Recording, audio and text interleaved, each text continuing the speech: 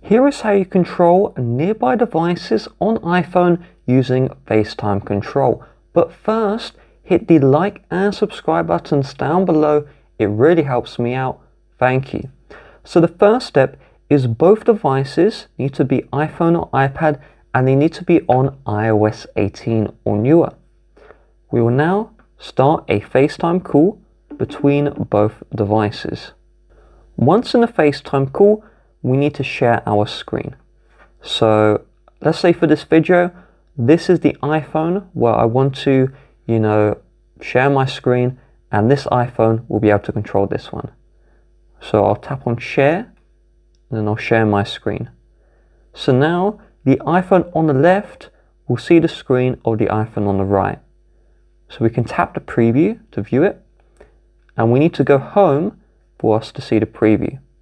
So as long as both iPhones have added each other as a contact, so you need your Apple ID and phone number added on both contacts apps, then the iPhone on the left is able to annotate the iPhone on the right. So I can do a nice smiley face, and you can see it's going to be annotated.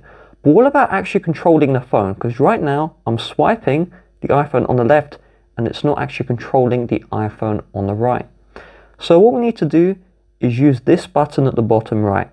This is a pointer button, and we'll tap on this one, and that will allow the remote access. But we have a problem. It says remote access has been declined.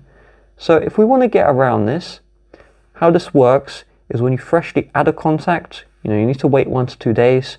We don't want to wait. So I'm going to hang up the FaceTime, and on the iPhone which we're sharing the screen on, we will open settings, and from the home page of settings, we'll go into general.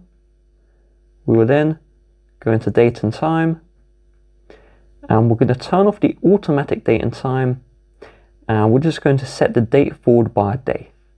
Yes, you can do this.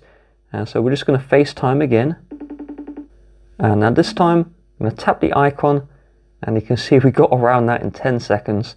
So it says remote control, Alf wants to control. So let's tap on allow, and now we're doing the remote control. So check this one out. My iPhone's on the left, and I'm able to control the phone on the right. So you can see that right there, the iPhone on the right is being controlled by the iPhone on the left. You can even do like the swipe navigation gestures.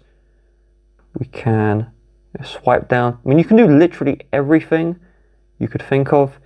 You could boom, open up apps, close out of apps.